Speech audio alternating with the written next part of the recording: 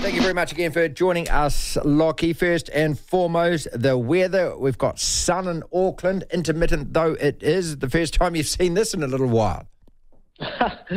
Yeah, typical Auckland. We've turned it on. Perfect timing. So got to love coming home to Auckland, and yeah, hopefully it's nice and sunny for us tomorrow. Yeah, just frustrating, hasn't it? I mean, it's obviously frustrating as a viewer and that, but it must be even more frustrating as a player with the stop-start. You don't know whether you're on or off. The rain keeps coming.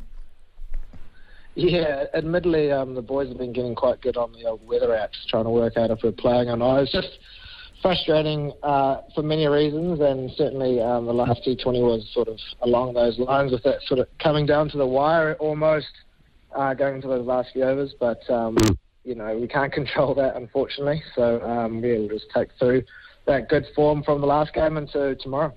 Yeah, one-day series. Okay, one-day cricket again after the diet of T20. Is it difficult to switch the headspace?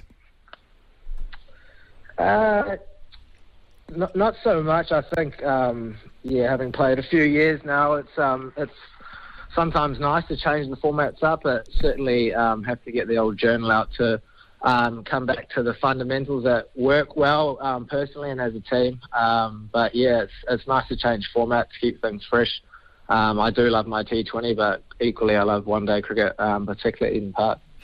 Well, the last time that we played was the Chapel Hadley series. That didn't go so well. But, you look back to the 2019 World Cup, it was such a stunning tournament and that. Where's it going to fit in the future of New Zealand cricket? In the future of international cricket, with all the T20 comps, still trying to play tests. A lot of discussion around one days. Where do you see them fitting?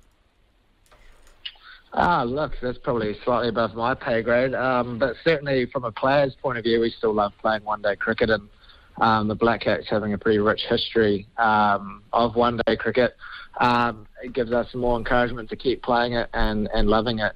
Certainly when World Cups come around, it adds that extra bit of excitement. And as you mentioned, the 2019 was, a pretty pivotal part of my career. So very fond memories from that, and certainly looking towards next year. It's an exciting time as well. Yeah, brilliant. Yeah, look, and it's come around so fast, doesn't it? I suppose, with COVID and everything else, we forget. But yeah, there is a World Cup next year.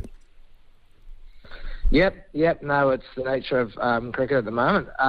But yeah, no, certainly the team's in a good headspace. Obviously we didn't have the greatest of times in Cairns, but certainly coming home and playing on home soil gives us that extra bit of life in front of what is going to be probably a big crowd and hopefully plenty of Kiwi fans. What was it like bowling to Yadav, mate, in Tauranga? Yeah, good player, eh? Yeah, not bad, mate. Good player, for sure. Had a good night out. And that happens in T20 cricket. And, you have to come back to, I guess, the processes. What was I trying to execute? But certainly you watch the way the guy batted and went through the gears. We had some close chances early on in his innings, and when you have a world-class player like that, you kind of hope that those chances go to hand and you take them. But that's international cricket. We're playing the best in the world, and we love the challenge that comes with it. Fortunately, he starts on 0 again tomorrow, so we'll go from there. Yeah, Lockie, when he's hitting it like that, how does it change your mentality, your headspace about the way you're bowling? Do you obviously go in with some kind of a plan? If that's not working, how then do you actually rearrange it? Yeah, it's the experience part, probably been there before and had guys flying like that. Clearly we're trying to either get him off strike with a single, which was the plan at that stage, and then if he's hitting amazing shots, well then you sort of have to clap it to a point, try to park that ball and then try to execute next time. But that does happen in T20 cricket, and you can't sort of take those bad omens through to the next game. But, at the same time, sometimes you've just got to sit back and go, wow, that's a pretty special innings. I've not seen a guy bat like that in a long time.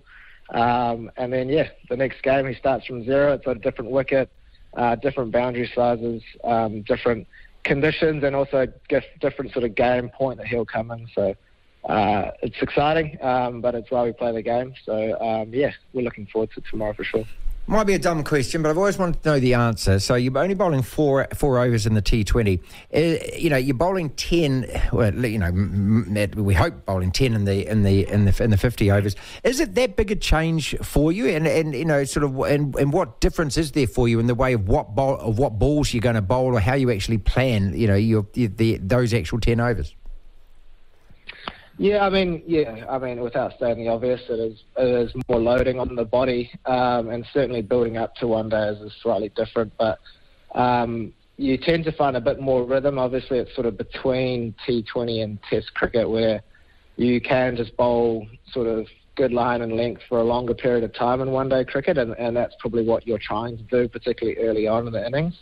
And then at the death, you're sort of coming back to those T20 skills. So it does change, but when you aren't changing the ball as much, as in each individual ball's on a different type of ball, then that's a little bit easier on the body.